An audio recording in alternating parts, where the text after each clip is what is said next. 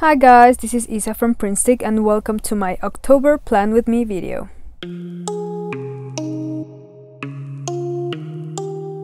So in this video I will show you how I change and update my planner cover. If you've seen my previous videos, you saw how I created all of this page. I added my planner cover with some text. Then I added my widget on this area that, if you remember, I mentioned that I was gonna update these. So for example, from these goals, I got these two done, but the first one I didn't get done. So I'm gonna move it on to my new cover. And this time I want to show you how you can change the entire layout of this page to make it match the colors of this season. So for that, I'm actually gonna bring up my fall bundle. I have a whole other video showing exactly everything that's included here. I will leave that in a link down below.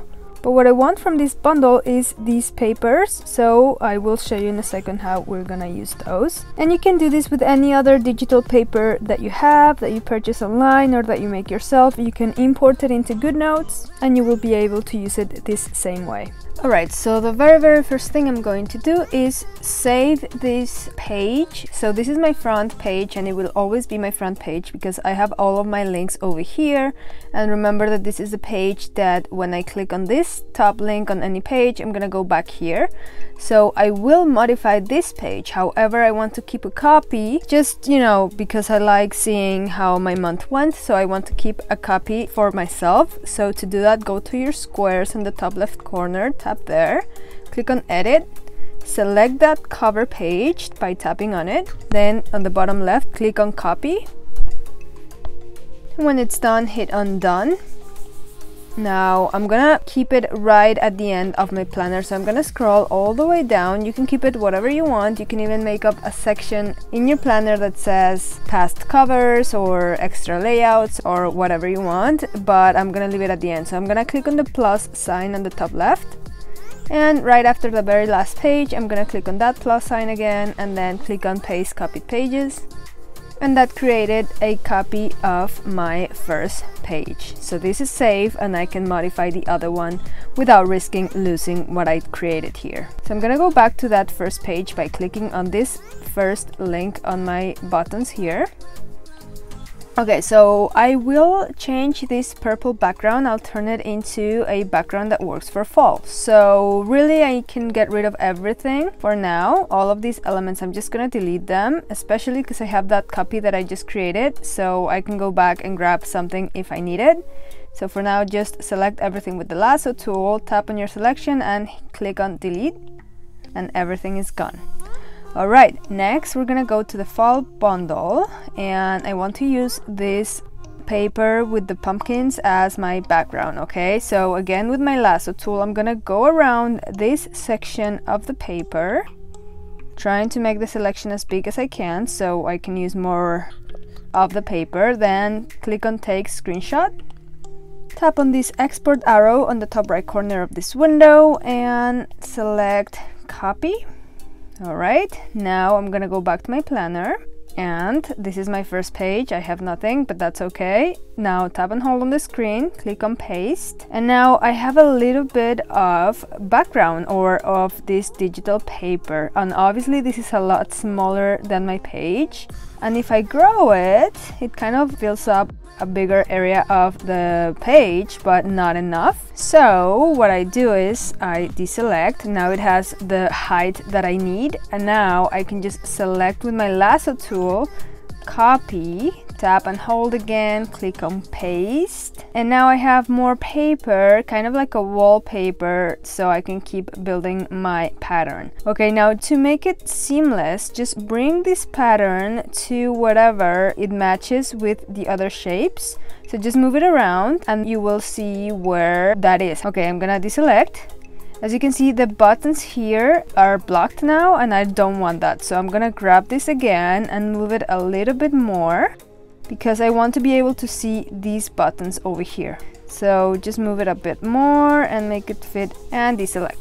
And if you feel like this is like too close or something, you can just select both of these and then move them to the left, because in GoodNotes it doesn't matter if you push the paper out of the work area, it's just gonna like be cut off, and it's okay, it doesn't affect in anything. So you can move them out if your new paper is taking too much of this space. Alright, and lastly, make another copy, paste it, and then just try again to put it where it goes in accordance with the rest of the design. And now here we're gonna have a little issue. I'll fix it in a second, but just leave it there. So again, here it's kind of blocking my buttons, so I'm just gonna grab all of these because I will now treat them as a single piece. Okay, so if I bring it up, as you can see, there's a space now that is created at the bottom. To fix that, I can just tap with my pencil on my selection and click on resize. And now it's kind of hard because it's big already, but with these dots I can make it a little bit bigger, and I can like rearrange to where it looks better. And now if it's so big that you cannot deselect, just open another one of your tabs and it's gonna automatically deselect. Cool, so you got your very own full background with pumpkins, and you still have access to all of your links. It gets a little tricky because this is an image, so if I use my lasso tool, I'm gonna be selecting the image. So as I add different widgets or my cover, etc., it's gonna be an image on top of an image, and it gets a little bit confusing, but you can still do it. Alright, the next thing I'm gonna do is I want to look for a cover, so clicking on the last button from this first section, so this one right here, that's gonna take me to the very last section of my planner, and that's where my covers start. And for this specific page I want to use, I think, the yellow cover, so just select it, copy it, go back to my front page, tap and hold, click on paste. And now if you remember from my previous videos, if you try to rotate at this size, GoodNotes like grows the image and it's gonna be a real mess. So I'm just gonna make it smaller. I'm gonna bring it to the area where I don't have the background. Okay, you'll see in a minute why. Then tap and hold on that cover, click on edit, and as you can see it grew. So here I can rotate it, kind of like put it where I think I want it, see the way it looks, see how rotated I want it. Maybe you want to place it on this side, something like that, but no, I want it on this side, just like the previous cover I had. And the size doesn't matter, it's gonna change anyway. But before you deselect, just bring it back to this corner where there's no pumpkin background. I'm gonna bring it lower a little bit. Now deselect. And of course this becomes smaller again. This is an issue that happens with GoodNotes, so we just have to do this little trick to be able to select the cover, because if I had left this up here, then I would not be able to select it with my lasso tool. And as you can see, tapping and holding and resizing this way is not accurate. That's why you need your lasso tool, and in order for this to work, you need this to be anywhere that does not already have an image on the background. I hope this makes sense, but if you just try it out, you'll see what I'm talking about. So now I make a selection with my lasso tool, click on resize, and this time whatever size I pick is the actual size that will stay.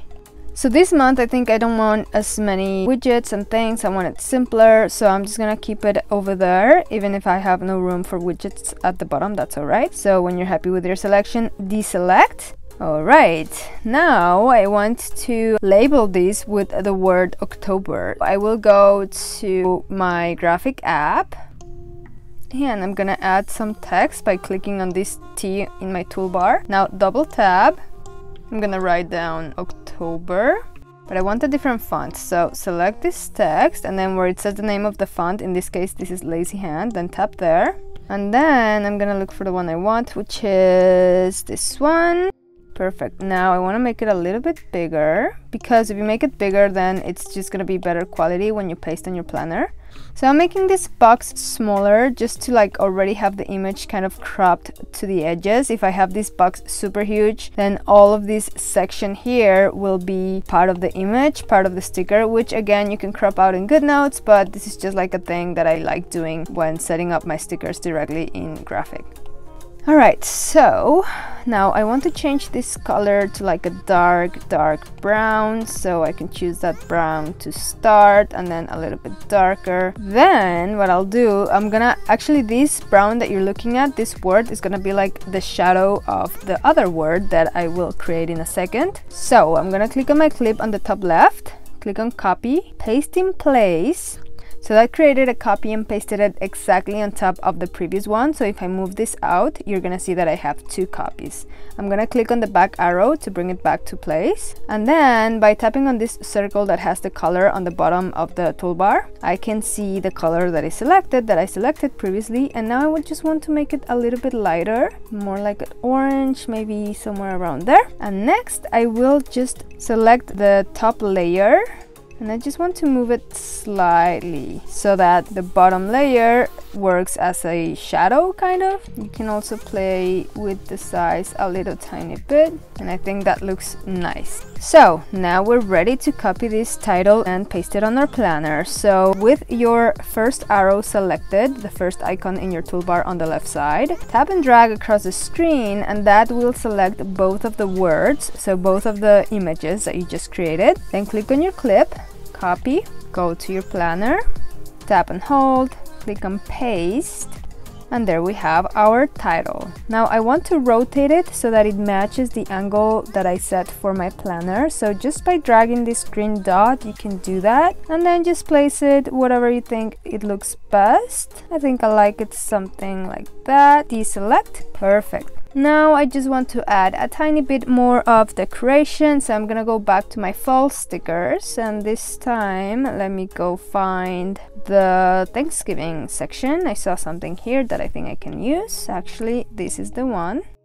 I like this. It has all these vegetables and things that remind me of fall. Copy that, then go to my planner, tap and hold, click on paste, and I want to grow this image a little bit. And I do want to rotate it, so again, you have to bring it to the area with no background. Make it a little bit smaller, tap and hold, click on edit. Now you can rotate it as you need. Bring it back to the area with no background and deselect. Now select it with your lasso tool, resize, and now you can place it where you want it. I think I'm just gonna keep it here as a small decoration. I'm gonna go back to my stickers, and actually I want to add some of these leaves. I think that I can use them to cover the edges here of my paper. So rotate it. Okay, and now with these I can cover like these sharp edges. Make a little bit smaller, I think around there. And I have another sticker, this longer one. I think it can work to cover the top edge. So this one has to be bigger, I think.